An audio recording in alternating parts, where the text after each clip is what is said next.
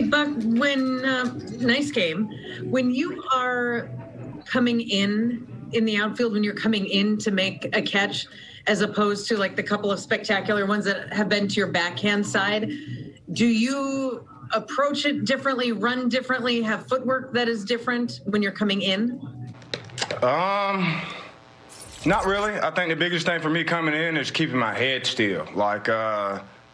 It bounces a little bit more as I'm coming in just because I know I'm trying to close in on this ball a little bit quicker. So I tend to run on my toes a little more running in because that keeps your head a little bit level. So if I changed any, it's more of me running on my toes to keep my head a little bit more still. But, it's coming in is definitely tougher for me.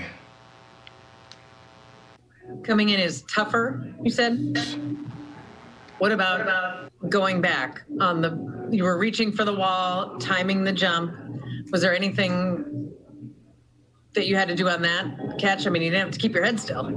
No, all I got to do is stay off the wall and catch the ball. So I did both of those. So it's just one of those where off the bat, with the way that the temperature was dropping, I kind of knew that the ball wasn't going out. So I had a Reyes right there to kind of guide me a little bit. And we communicate very well in the outfield now. Not that we haven't in the past, but it's just one of those where him just moving out there, he's very vocal about it. So it's a little bit easier for me to go back towards the wall because, he's right there trying to learn as much as I'm trying to learn not to run into this wall.